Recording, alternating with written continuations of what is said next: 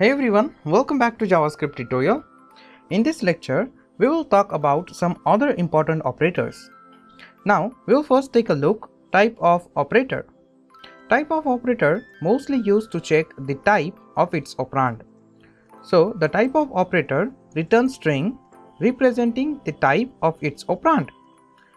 Unfortunately, type of operator doesn't exactly map to the 7 data type in JavaScript. The 7 data types are undefined, null, boolean, numbers, string, symbol, and object. So, which has causes no end of confusion. So, let's take an example and understand how type of operator work. If you wanted to find out type of a variable, then this operator help you out. So if you have 1, then using type of operator, you can find out its type, like this. I will say type of and specify 1 here. Now the result would be number. Then we specify the string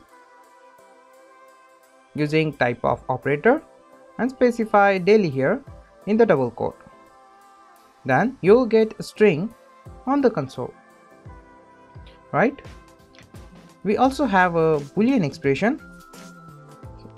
So we'll say type of true. So the result would be boolean.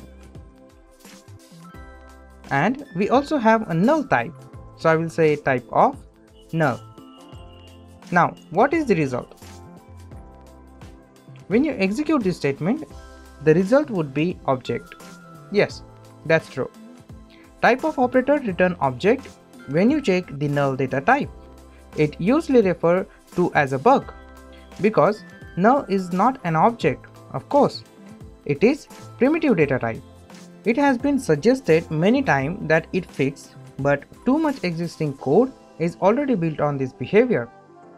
So just memorize this as an exception. You can also get the type of the function like this, type of, and specify the function. The result would be function. Don't worry, we will talk about functions in the future lectures. So now let's move to the next very interesting operator, which is comma. Comma operators simply provide a simple way to separate expression, just like this. If we create two variables, we use let y is equal to 40, comma x is equal to 10. So here we use comma operator to separate two different variables. As simple as that. After that, we have a grouping operator also. So the grouping operator is parenthesis.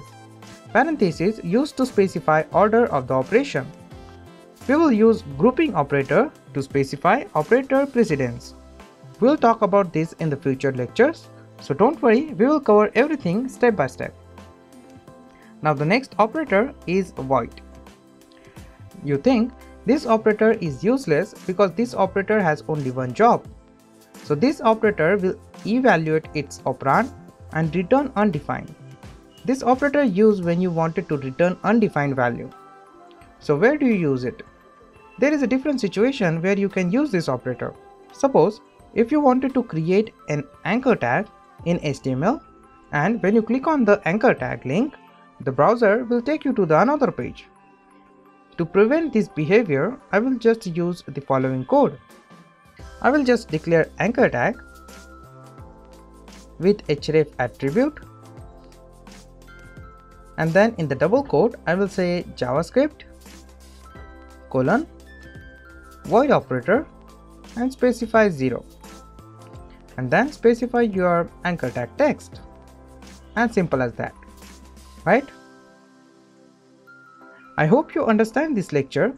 In the next tutorial, we will learn the last operator of the JavaScript tutorial series. This operator is new in EcmaScript 6. So we will talk about this operator in the next tutorial. That is all for now. We will see you in the next tutorial.